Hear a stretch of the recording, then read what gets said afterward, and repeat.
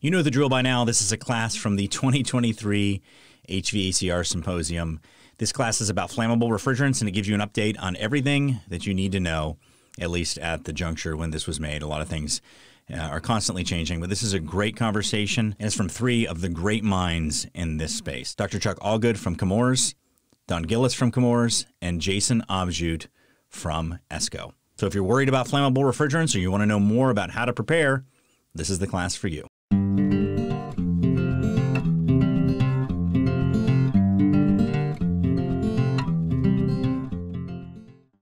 To give you a quick update, really quick update, of what's going on with the transition to low GWP A2L refrigerants. And then Dr. Chuck will move in, we'll talk about flammability characteristics, and then we'll be followed with Don, who'll get into some of the things that you should know. And with that, let's kick it off, let's get started. As you know, we're in the middle of a transition. When does it start? Well, it started last year, and we're continuing on.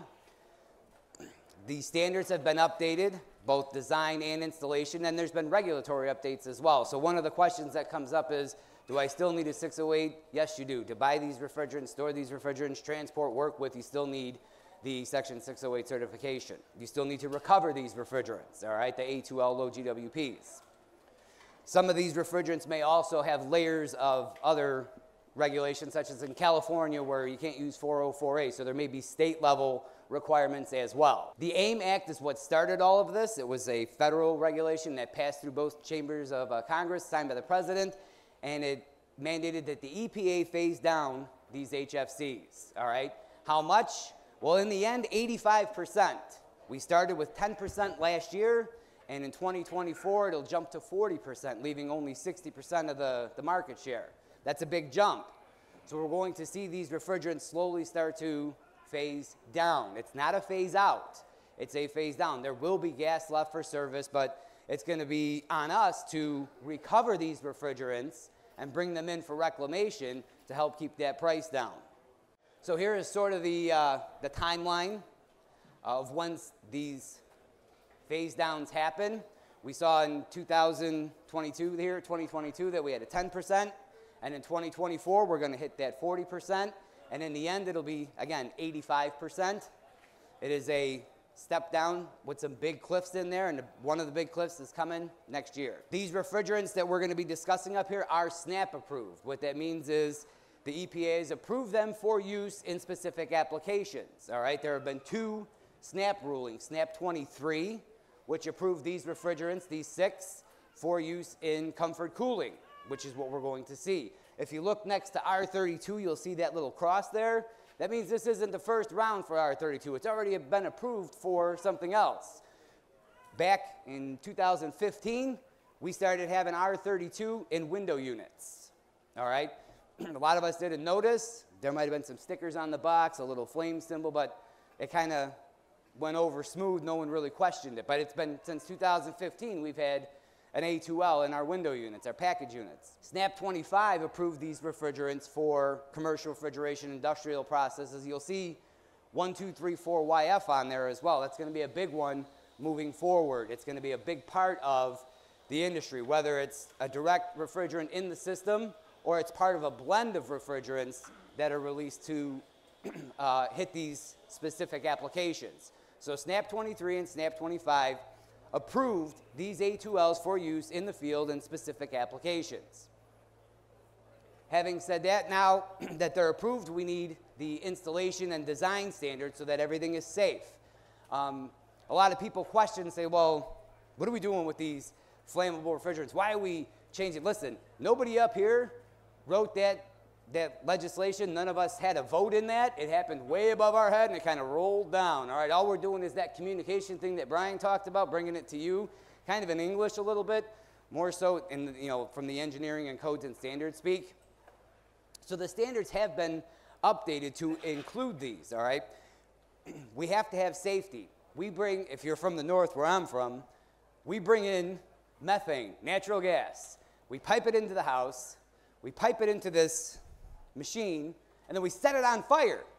And that's how we stay warm in the winter. And no one bats an eye. All right? Why? There's safety built into that machine, right? There's a rollout switch, there's a pressure switch, there's a limit switch, there's an auxiliary. There's all of these redundant safeties built in to prevent the unit from operating in an unsafe manner. Y'all running service vans. Y'all, I said y'all from the north. Y'all running, yeah! Running in service vans. You pull up to the gas station and you put 32 gallons of an A3 fluid into your service vehicle, and then you sit on it when you drive to the next service call and you don't bat an eye. We send our 18-year-old kid to the gas station with a 30-pound tank, walks in, gets a 30-pound tank of propane, puts it in the trunk, drives home, brings it in the yard, and sets it on fire to cook. We don't bat an eye. All of these things have safety in their application and in their design, and these standards are that safety. So ASHRAE has standards for the installation, maintenance, service safely of these refrigerants. They've been updated. ASHRAE's actually 15 and 15.2 have been updated in 2022. And again, it tells us the expectations for installation, service, maintenance, those sorts of things. On the design side, UL has standards for how these systems need to be designed so that they don't run, we don't have an ignition event, so to speak. All right, we're not going to say explosion or fire or burn. We're going to call it an ignition event. So we have two standards there, 2-40 and 2-89, that have been updated. And we'll see in the laser. 2-89 actually incorporates some A3 refrigerants, and we've seen higher charge limits in the new 2-89 for propane, isobutane, those sorts of things in corded appliances. 2-40 was for, again, our air conditioners, dehumidifiers, heat pumps, those sorts of things. They have been updated. So we have updated installation and maintenance standards. We have updated design standards. And again, this is all driven by regulatory to phase down HFCs. So far, so good? Am I going too fast? I've had a lot of coffee. All right. The one caveat to this is that this transition is happening at an uneven pace. So the codes, the standards, even the building codes have been updated to incorporate all of this. Now it is up to the states at the state level to update their building codes to the newest versions to include these. Some states are ahead of others. In some states, you can walk into your supply house and buy these refrigerants and these refrigerant systems already. In other states, like, no, don't bring that here, not yet. All right, it's coming. It's going to have to come, all right? We're phasing these refrigerants down, and we're seeing, again, the 2Ls come out. If you look at this map, it kind of breaks down. Again, these are dated slides. There's real-time maps online that kind of show you where the different states are, who allows it, who doesn't. For a better picture, we can look at this one.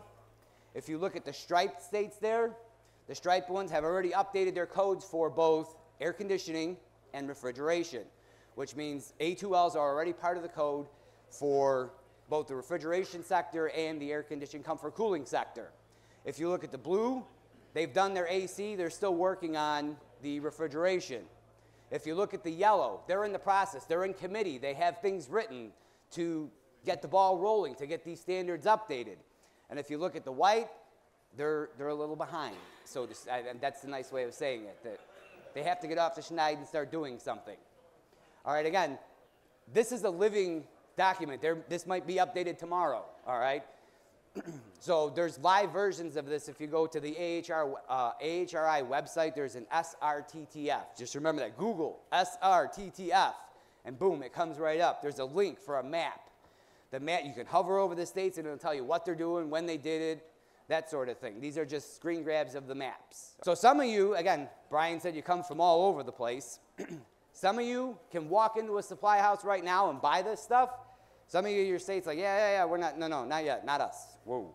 Any questions on the regulatory side before I hand it off to Dr. Chuck here, who's going to get into some of the properties of these flammable refrigerants, these A2Ls and A3s. So again, this is coming. It started up here. We didn't start it. All right, we're bringing it to you. There's no turning back at this point. So far, so good? Yep. All right, I'm going to hand it off to Dr. Chuck. Thanks, Jason. Thanks, Jason. Good morning, everyone. My name is Chuck Allgood. I'm with the Chemours Company. If you're not familiar with Chemours, we were the spin-off unit from DuPont. So historically, we were the inventors of Freon back close to 100 years ago. We continued to operate that business, support the refrigeration industry. I am a chemist by training. I'm not an engineer. So all that stuff Brian said about engineers being nice and kind and smart, you can ignore that and make your own judgments here. Don, who will follow up with me with the real practical hands-on stuff, is also with Chemours. But we're glad to support the symposium and be here. That little caricature there of me, that was a hang-on from the COVID days when we couldn't get out and train. Someone said, why don't you make some YouTube videos? So a lot of the cool stuff about flammables you can see is better to see in person, see things burn if you're into that kind of stuff. So there are some videos online that actually will show some of these things live. So I would just refer you to that. But I want to take a few minutes here just to talk about the properties of the refrigerants themselves, the fluids that we use in the past, we're using today, we'll be moving to in the future. So hopefully you've seen a chart of this version here. This matrix is based off of ASHRAE Standard 34, the refrigerant safety standard. And it's a letter and numbering system. So A and B is the toxicity. It's just two classes, lower toxicity, higher toxicity. Just about everything you've worked on, unless you're an ammonia guy, has probably been a class 1. I mean a class A in toxicity, lower toxicity. I think 123 big low pressure chillers were also class B. And flammability-wise, we've pretty much been in the 1, which colloquially we will say non-flammable, but according to standard, it's no flame propagation. That's an important distinction I'll talk a little bit about later. So we've been down in that lower left A1 category, things like 134A, 410A, R22, all A1 refrigerants. And with some of the environmental pressures and the regulations that Jason kind of gave an overview, there's a lot of detailed regulations around that. But we're moving the industry to lower GWP molecules, which means we're going to go up in flammability. And so the new classification, it's been around for a few years now, maybe 10 years, is this 2L. So it's barely flammable. We call it mildly flammable. Lower flammability is the standard language. As opposed to if you get way up in that class 3, that's highly flammable. So that's where the hydrocarbons are, propane, acetylene, butane. Can I get a show of hands? People work with propane, anyone? Fair number of people. And they've always been what? Small, 150 grams, self-contained, factory charged, pretty safe pieces of equipment to work on. They are moving the charge sizes up a little bit for A3s and some of the new standards and codes. So we'll be getting bigger systems out there with propane in them, something to keep in mind. But one thing I want to do today is show you a little bit of the differences in terms of the actual gases of what 1 flammability versus a 2L versus a 3 look like. And at the heart of that is this flask over here, so this gets the nerdy chemistry side of things going. But this is kind of the test we do back in the laboratories. I got about 30 years with DuPont and Chemours, and we got a lot of really smart people who wear the lab coats, and I get to come out and do this fun stuff and hang out with all you guys. But the basic flammability test is a big flask here. I think it's about 2 liters. I don't know if it says on there. It's about the size of a basketball. And it's got an electrode in the middle of it, so you fill it up with a mixture of gas and air, and you ignite it, and you see what happens. And you keep doing that, changing the mixture, and if you get to a flammable concentration, and I'll show you how flammability is determined in a second here, that's what determines if something is flammable or not. So there's some degrees of separation here that aren't that great. So this is a picture of that actual flask. We do it in the dark so we can measure what we call the flame propagation. And that's a 90-degree angle there that is turned on its side, that V. But this is an A1 refrigerant. So this is class 1. This could be 134A or 410. So first point is when you ignite it, you do get some combustion right around where the ignition source is. Same way if you had your torch and you get it into an area where you had enough of even 134A or 410, you may see what we call flame enhancement. The flame may grow. You can generate some decomposition products that don't smell too good. They aren't something you want to get up your snoot. So you always got to be careful around with a torch around any refrigerant. That's the second point I want to make. But if the flame reaches from side to side on that 90-degree angle, then it's determined that that's flammable. If it doesn't make it, it's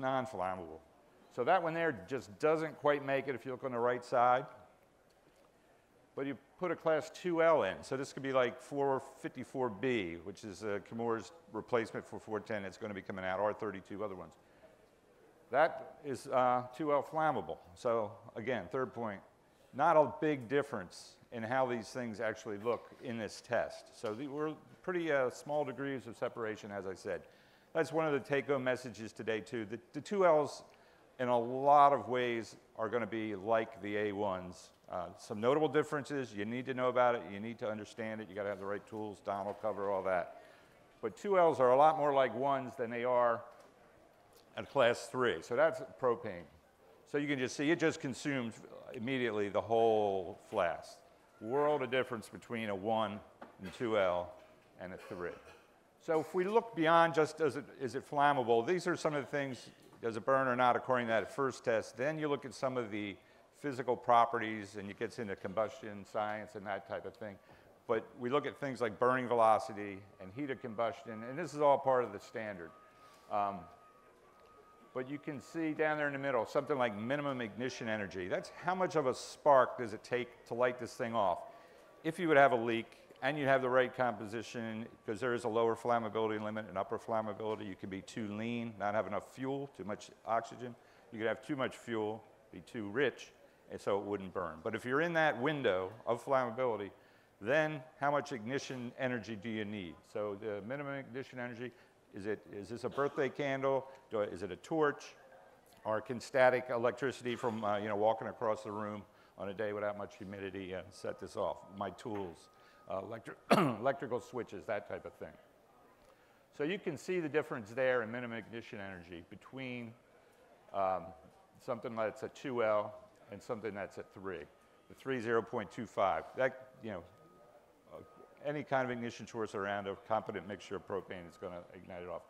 2Ls take a lot more energy, and that's why they're a different classification. Burning velocity is how fast does the flame propagate. Once we get it ignited, does it take off like a blowtorch, a ball of fire, or does it burn like a birthday candle? And you can see the differences in the numbers there. And then finally, heat of combustion down at the bottom. That's how much energy does this give off when it burns. Again, is it a lot? Is it a little? Is it somewhere in between? So you can see across the board how these impact, the risk that you're going to be facing when you install these. And a lot of these numbers and this science here is what went into developing the proper safety standards and then into the building codes.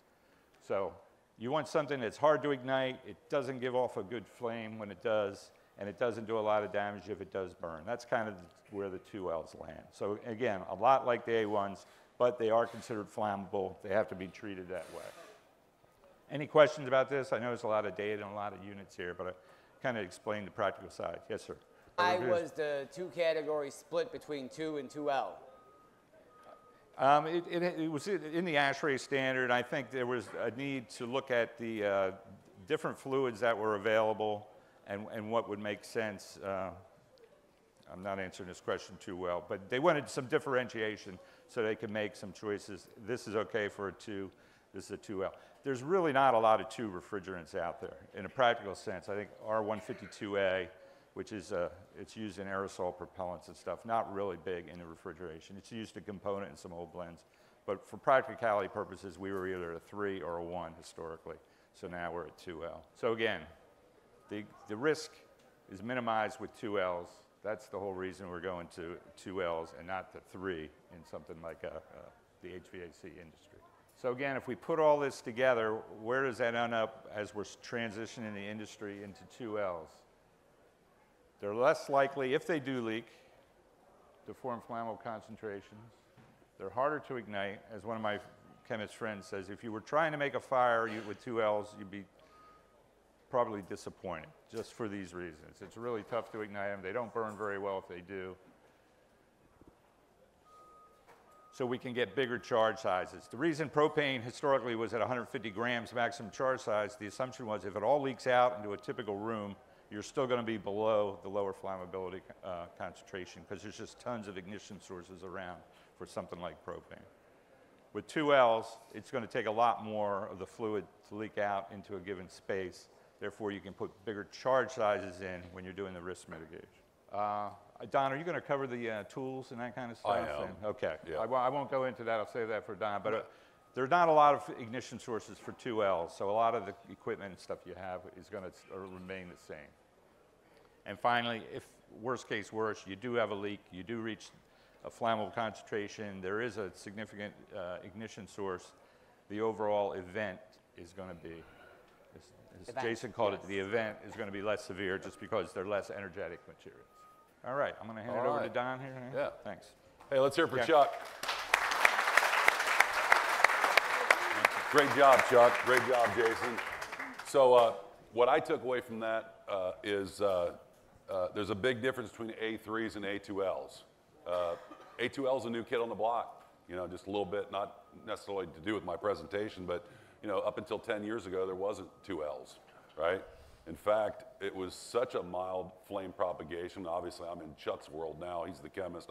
I'm just a contractor, but they actually recertified ammonia. They went from B2 to B2L because they said, well, if that's an A2L, then we should be a B2L. So just a fun fact about that. Again, I'm Don Gillis.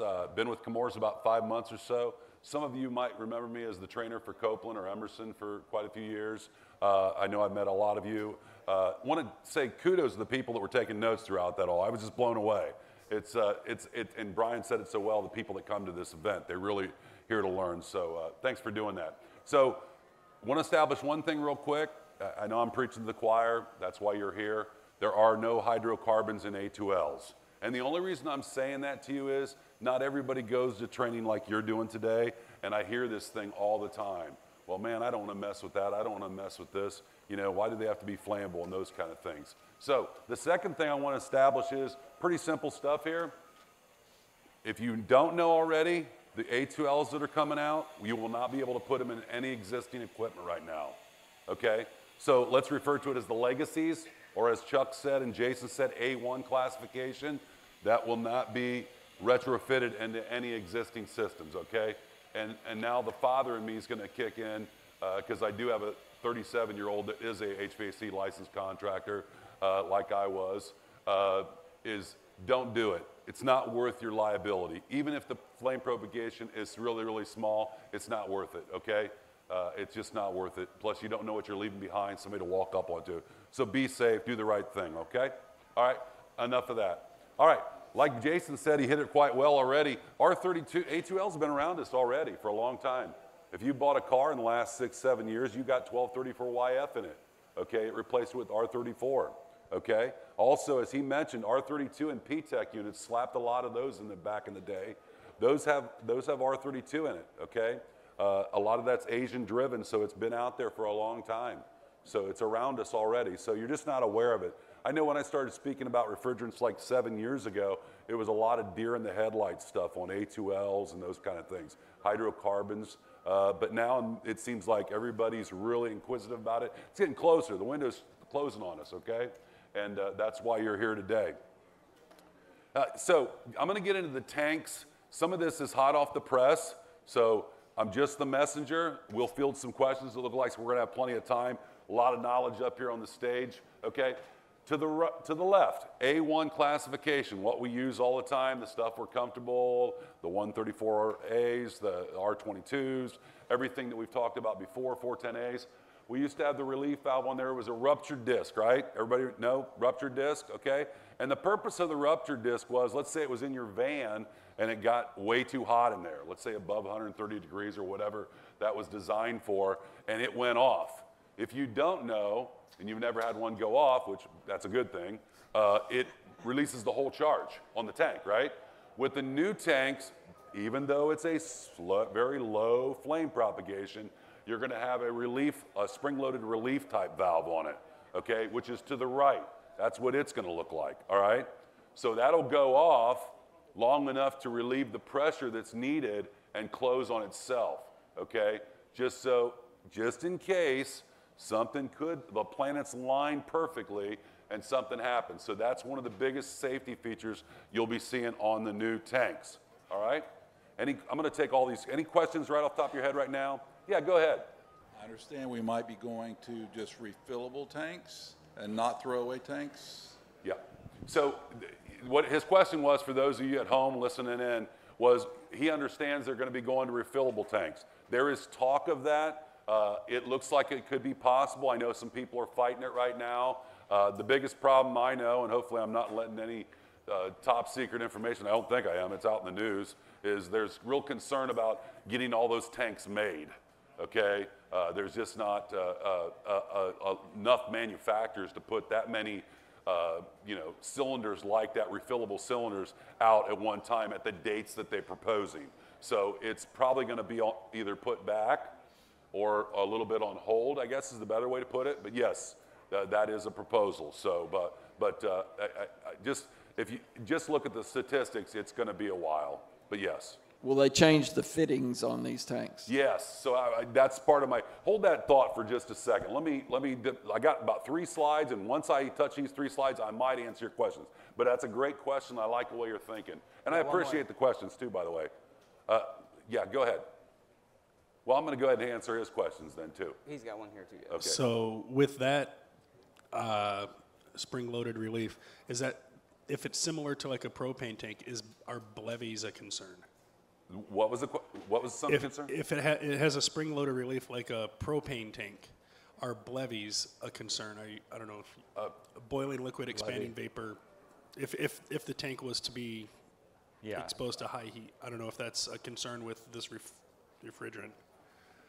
I understand the question. I don't have a good answer for you. Yeah. But Blevy is a boiling liquid expanding volume. Yeah. It's one of those, turns into like a popcorn in the tank, right? Yeah. Yeah, that'd be more Chuck questions. So, go ahead. About possible change in fittings, like the fitting, if they do change the fitting, will it be like the exact same as the automotive left-hand Acme thread? Yeah. So I'm going to go ahead and address that question now. It's a perfect time. We'll knock it out of the park here. So right now, this is hot off the press, okay? We literally made the first model 2 weeks ago, somewhere around that, Chuck. Chuck's heavily involved in that end. I get fed that information. We are going to go with left-handed threads on the tank, okay? Not all the manufacturers have decided they're going to go with left-handed hose threads. I think what you're going to see from what we understand is there's going to be some type of adapter. Now, what does the adapter do? People are saying, why in the heck do you go with left-handed? Is this another tool we have to buy? Look, there's someone like myself 31 years ago that jumped in a truck and was cleaning up job sites and carrying somebody's tools that's starting every day in the industry. It's one more step that they got to take that hopefully it'll put in their head, oh, for some reason my gauges aren't going on this thread. Oh, that's right. This is an A2L and that's an A1. You know what I'm saying? So as little as it seems to you with all the savvy people in the room, it may help somebody else, okay? Look, I've walked up on job sites before when we transferred to 22 to 410A. I love telling my mistakes because I learned from them. And I remember starting to charge the darn thing in R22 and realized I had, it was 410 in it. And I did do that. I had to evacuate everything. So that's kind of the reason. And hopefully that answered your questions on that, okay? Yeah. We had one more, Don. Yeah, go ahead. Disposing of these tanks would be the same way you just puncture the thing? Yep, and I got a slide for that too. So instead of that disc, you're gonna use like something non-spark, preferably like a brass of some sort, and puncture it. But nothing's been written that it has to be this or that. But I do have a good visual for you to see here. And just great questions. Love the questions. Good stuff. Don't puncture the relief valve. A spring-loaded relief, you'll shoot your eye out. Yeah. That's going to be changed. But a great question. I deeply appreciate you asking that. It's very that's why I'm going to touch on here a little bit. Good stuff, gang. Okay, so here, hot off the press, you're the first people to see this, publicly see this. So omit the one down there in the far bottom right side, okay, with the red cap. There was 2 alternatives, red band or red cap. No one else was making a decision. Chemours decided, since we have most of the refrigerants that are out there, the patents on all the, the freons and what have you, we went with the red stripe. That picture up at the top, left-hand side, is actually just sent to me last week, and I popped it in there. That is what it's going to look like, cut and dry. You see the puncture mark there in the center of the tank? As Jason said, you're not going to hit the ruptured disc now because there's not a ruptured disc there anymore. You're going to punk it in the side there, just like that, to de-arm it, decommission it, okay? They'll have that red band around them. I got red top because there was a a question whether they were going to go. They were still taking ideas, decide what would jump out best at it. So if you see a red band around it, and all those tanks, by the way, if someone hasn't mentioned already, they're all going to a neutral color, okay? It's all going to a neutral color. And some people, I've seen other presenters joke about like, hey, they ran out of colors. But the truth of the matter is there's truth to that. And the reason but on the serious side of it is they don't want anything to be kind of blue and a little bit different blue. And you see what I'm saying? Because how many times, I mean, I've grabbed a lot of refrigerant out of trucks before in the heat of the battle, especially in air conditioning. I mean, their heat pumps are not so much, but people are complaining and they gripe it and they got to get their air on, right?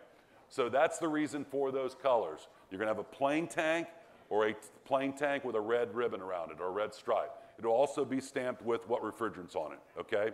So it'll tell you what's on there, all right? Anything I missed there? Oh, counterfeit shrink wrap on the top of it. It'll have like a foil wrap on it to protect it as far as to let you know that it's not counterfeit. And I know that probably doesn't sound like a big deal to you, but I've learned a lot in the 5 months I've been here on some of these samples they take from other refrigerants coming from wherever, and they do a test on it, and it's not even the right blend. There's a little this and a little bit of that. So if you're scratching your head on a job site sometime and you bought some, something crazy, it's kind of like a Frankenstein refrigerant sometimes, and you can't get your PT charts to jive up. That's why, okay? So just be aware of it. Shrink wrapped on the top there. It's pure. More than likely, it's good stuff. Okay. All right. Did I miss anything? All right. Yeah. Go ahead. You said it would be stamped, not like written. It's going to be. Help me out here. Is it the refrigerant? Is it stamped on the tank or is it? It'll be printed Printed like on a it, standard yeah. label. The color will just be. Yeah. It's like battleship There you gray. go. I don't know if some of you noticed there's 410A tanks holding all of the tents in place, and if you look, some of those tanks are still pink, but if you look at the other ones, they're the neutral color that Don was talking about. They're that RAL green-gray color. Yeah.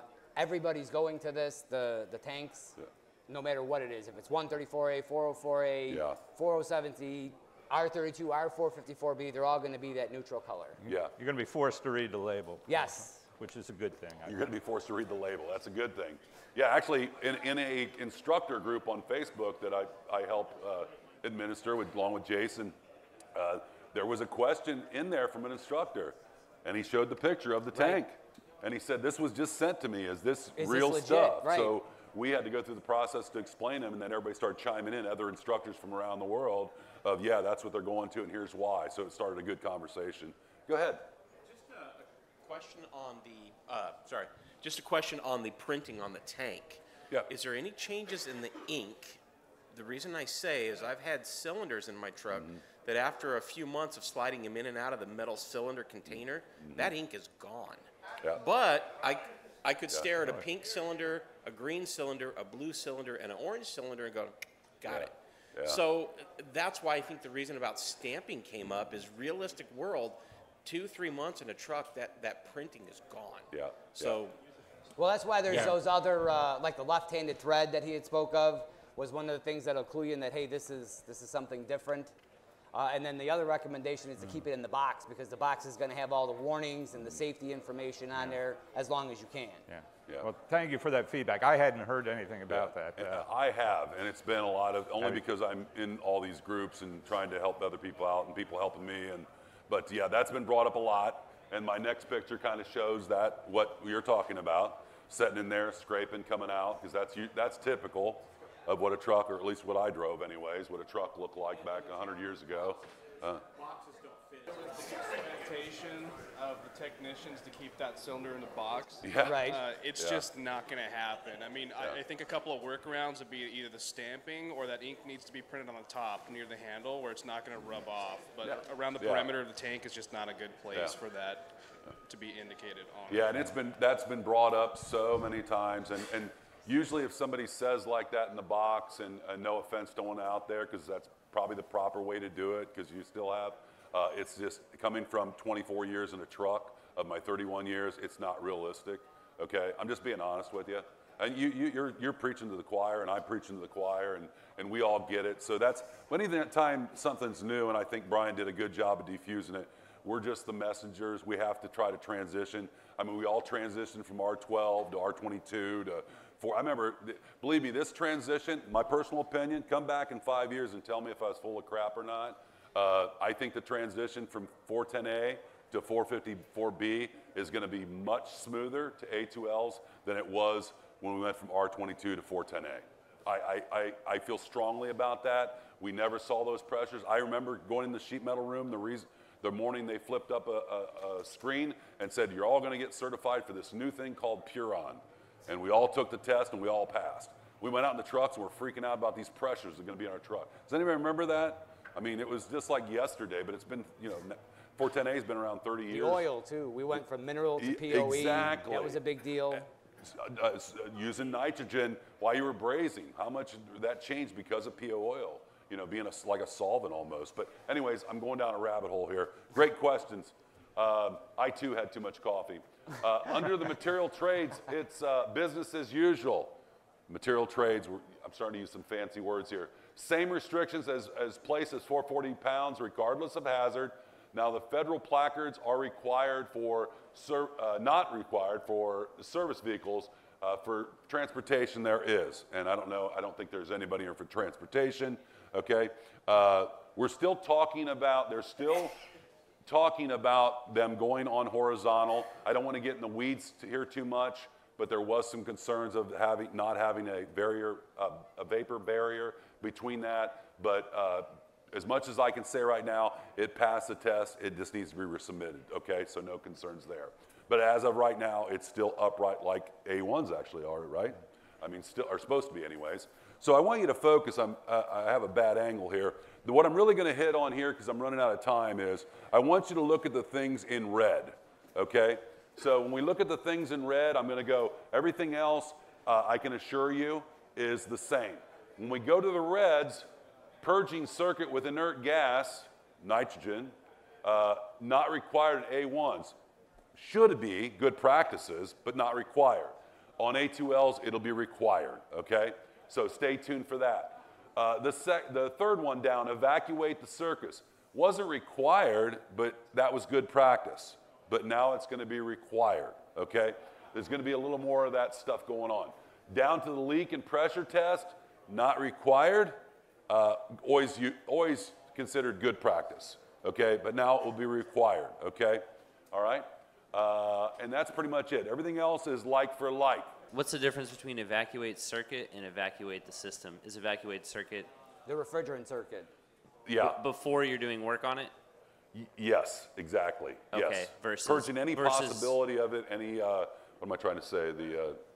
Yes, residual gas in there. Yes. Okay. Down to 0 psi or whatever the EPA requirements are for the pressure and charge. Remember the EPA recovery efficiency chart? Another question I have about recovery tanks. Are we going to be able to use our existing recovery tanks to recover A2L into it? I'm going to touch on that too. So some tools are going to be, there isn't, like scales are going to stay the same. There is going to be, everything's going to have to be to A2L approved. Now, with that said, I'm not here to sell tools. I don't even sell tools, and the tool maker's not, but they have to be recertified. There are some situations, as I'm going to show you in the next slide, that manufacturers are offering you to send that in. Appion's one of those. Our local Appion guy and I are pretty good friends, do a lot of recovery together. You can send it back in and be recertified. I guess what I'm saying is there's little to no change, but you should at least get it checked out, okay? But the new equipment, just like gauges, when they changed to 410A, it said, 410A approved, and the recovery tanks. Recovery tanks will stay the same as far as I know. Yeah, there'll be at first there'll be a decal that you get from the supply house to stick on it, but eventually when the supply chain catches up, they'll put a red stripe on it for you. Yeah. So the recovery tanks, does that answer your question? Yeah. I sort of danced around a little bit, didn't I? The pressures are the same that we're seeing now so R32R, 454B are very similar to 410A. So if a tank can handle the pressure of 410A, it can handle the pressure of R32 or R454B. Yeah. Most of it's going to be business as usual, but you will start to see A2L approved, A2L certified, and those kind of things on a lot of the tools, okay? All right? There's a bunch of those outside today, by the way. If you walk around to the booths, you'll see it says A2L approved on a lot of these tools that you see out here. Yeah. yeah, there really wasn't a lot of change at the factories. They just identified it as being okay, so there wasn't any confusion. So, good questions. So, coming to the end here, A2L equipment servicing. Here's just to name a few. I don't have any connection with any of these. We're not in that market. Appion, Yellow Jacket, NAVAC.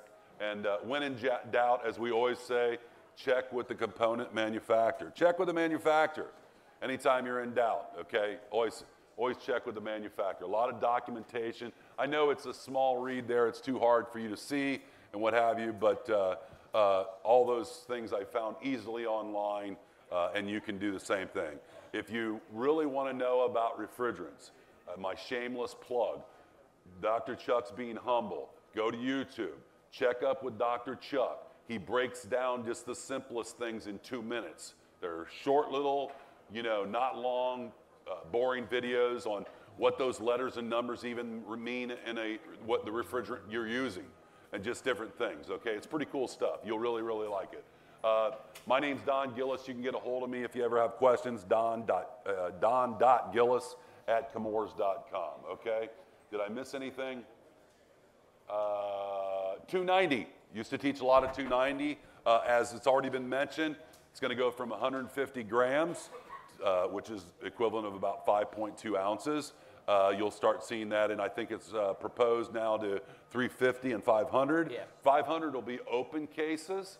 350, somewhere thereabout, will be anything with a door or drawer. So the more potential of gas being trapped, because it is an A3, we cook on the grill with it, right? If there's more potential to get trapped in there, it'll be less charged. Everybody understand that? Pretty easy stuff. Yeah. Okay. Anything I'm missing on that, Jason?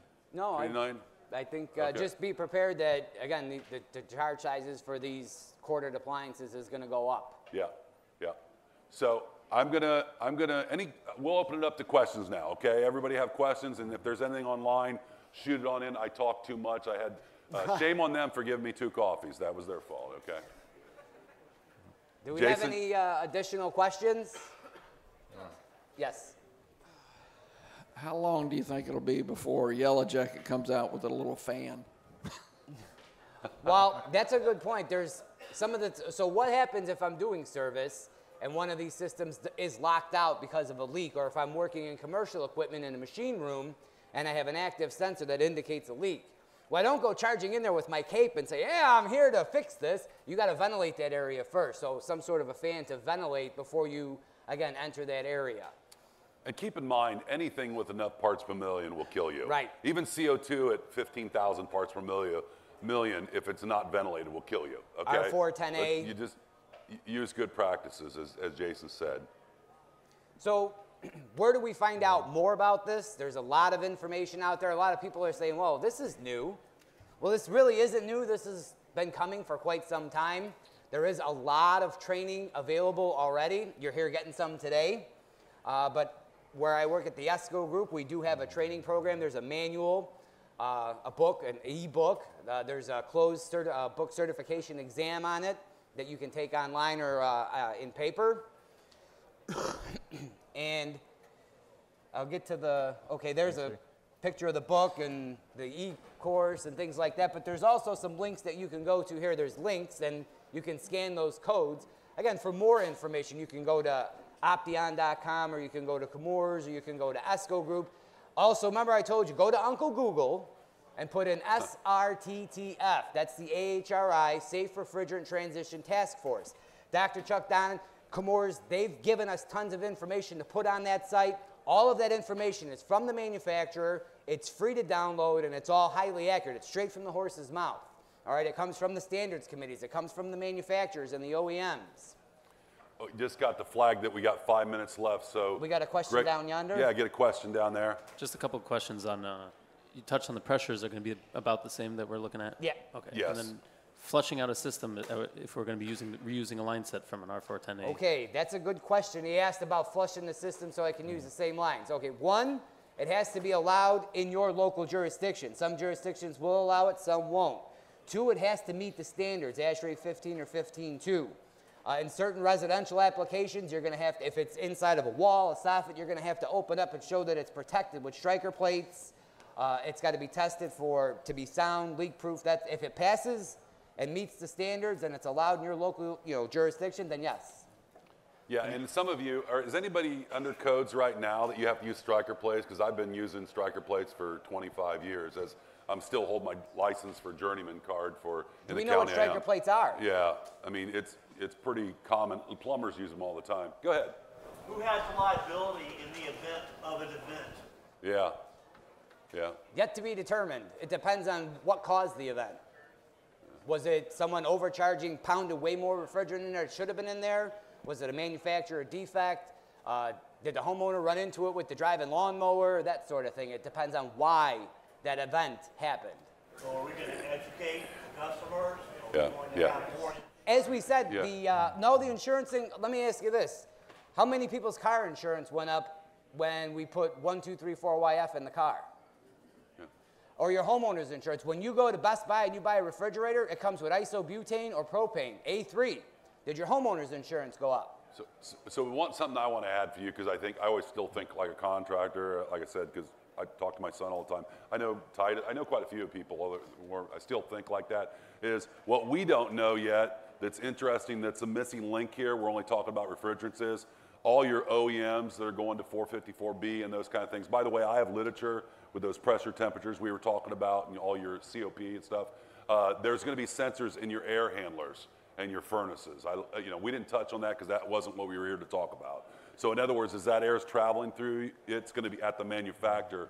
They're going to have a small, even though it's a small little flame propagation for A2Ls, they're still going to put sensors in there. There's going to be a lot of features that's going to change there, obviously, just to make sure it shuts down, isolates the system, and sends off some type of alarm or whatever that looks like on the thermostat. Go ahead. I got a question online. It says, what is the best advice you can give for someone that will use refrigerant for the first time? Wow.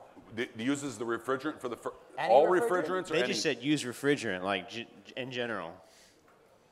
Well, you need to get your manual out. Are you licensed? Hopefully you had some training or whatever. Start with 608, yeah. That's another hour. Yeah. If you're using refrigerant for another time, find a mentor. Yeah. Yes. Let's get back to that question there. But hey, there's a new person starting every day in the field, right? Adam. The storage of your tanks on your trucks. Right. They have to be vertical? Right now, the requirement is vertical. However, as Don mentioned, there's been petitions to DOT to allow for shipping at 45 or horizontal. Those tests have been done, tests have been passed. Again, we're waiting on word for them to allow it. At the moment, they are required to be upright, yes. They passed the test, it's being submitted, and all we need to do is, how everything else works, EPA stuff and all that, OSHA, and it's got to sign off on it. But the testing passed for the horizontal, just so you know. We'd like to thank you for sitting and listening to us. Hey, thanks a lot. Thank you. Big thanks to Don, Jason, and Dr. Chuck for doing this. And as always, big shout out to ESCO Group and to Chemours for sponsoring HVAC School, all of our content. They are a really good resource for us as well. It's really great to work with people like Chemours and like ESCO, who not only want to be part of what we do, but also who produce such great training themselves. Big thanks to them for the partnership. Big thanks to them for their candid conversation about what to look for with flammable refrigerants. Thanks for watching our video. If you enjoyed it and got something out of it, if you wouldn't mind hitting the thumbs up button to like the video, subscribe to the channel, and click the notifications bell to be notified when new videos come out. HVAC School is far more than a YouTube channel. You can find out more by going to HVACRschool.com, which is our website and hub for all of our content, including tech tips, videos, podcasts, and so much more. You can also subscribe to the podcast on any podcast app of your choosing. You can also join our Facebook group if you want to weigh in on the conversation yourself. Thanks again for watching.